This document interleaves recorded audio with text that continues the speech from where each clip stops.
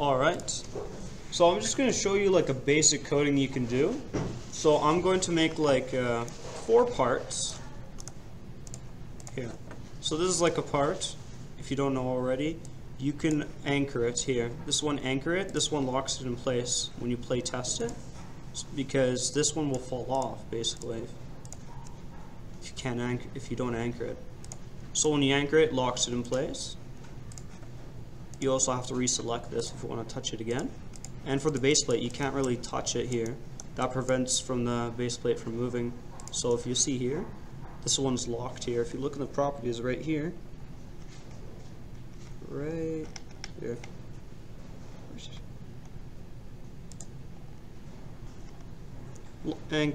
locked. Did you? You can just delete it too. Yeah, I can leave it. I just wanted to show like how it works. You could just lock it. So here, I'm going to make like 4 to 3 obstacles, like jumping spots. One, 2, and 3.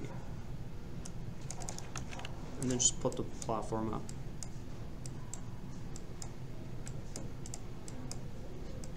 Then you can just go here and play test it.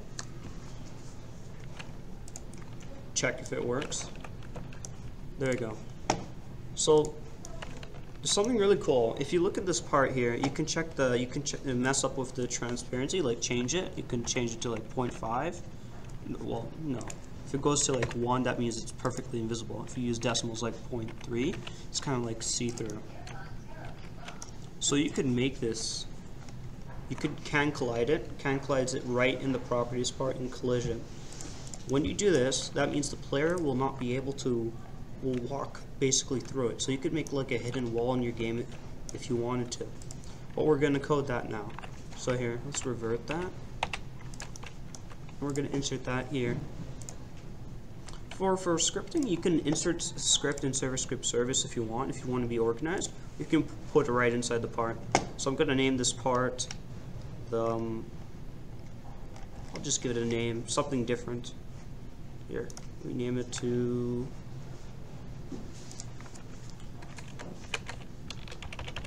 an apple and just color it red.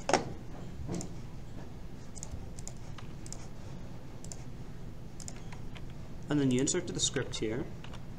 If you don't know, there's like this plus icon shows up. Press that, and you have the script here. Local script is when the script only happens for that one specific player, and then script itself happens to everyone. Like it's like an event. So it's like if I do something, make this color turn blue, the color will change blue. But if it's a local script and I press like some button in the game, it'll only happen for that one player. But we want to do script. You could also do that for like lava spinners, so it could be delayed for other players. So print hello. So if we go here and open the output here, the output's already open, it'll just print hello world. I'll say right that there. Now we're going to make a variable. Oops, what happened? Put that back.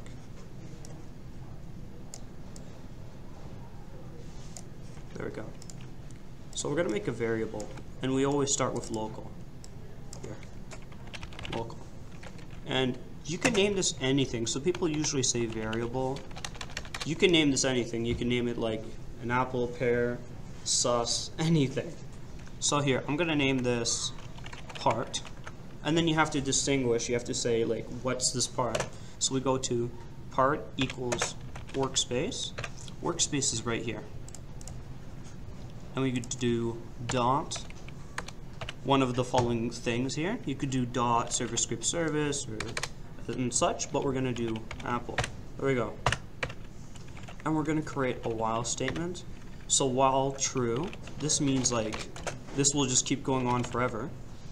Do, and there's no brackets in the way, it's just kind of like end. End, it just ends between here. So here, let's do a basic thing. Part, let's do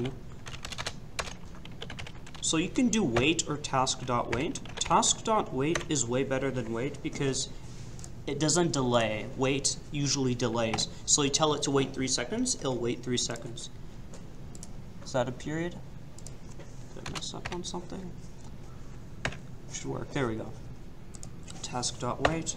And then we're going to recall this part here. We're going to name part dot transparency equals 0, 1. So if we look here, where did we get this transparency from? We're calling it right inside the part. Inside the part, we'll look in the properties again, and we go to here, appearance, and it's transparency right here. So now if we run this, once we wait for 3 seconds, it should just disappear. Now, the thing is, the player, if we play test it here, we want to make it so it's like it reappears and disappears, but we also want to make it so the player can fall down. So we go here, and we just go part dot can collide.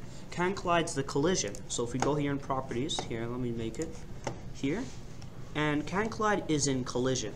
Can touch might be something for coding, collision groups, default. Can collide is, can the player collide with it, or can any other objects collide with it? Because when you unanchor this, this could also collide here. Duplicate this, and you go up right here. You unanchor this, and this one will also not go through as well. So it also doesn't apply to players as well. So we're gonna go here, can collide equals false. So you say if it's true, that means it's a solid. If it's false, just goes right through. You could also make like an obby where you use your camera and you can put your camera backwards, like let's say you're the player here. You can actually, when it's can collide is false, you can actually see here, see? Goes through. If it was like this one's kind of like interrupting you. If it's can collide, you can go right here. Here, this one. So you see this one's can collide off, on. And if we go here and disable can collide, you can see through it. You could also interact with the game while you're playing. Mistake is that some people, when they play, they're play testing it, they forget to pause to stop the game. So stop the game because your stuff doesn't save. We go here, false. And then just wait 3 seconds. And then we just do the exact opposite. So transparency 0 and can collide equals true. Here.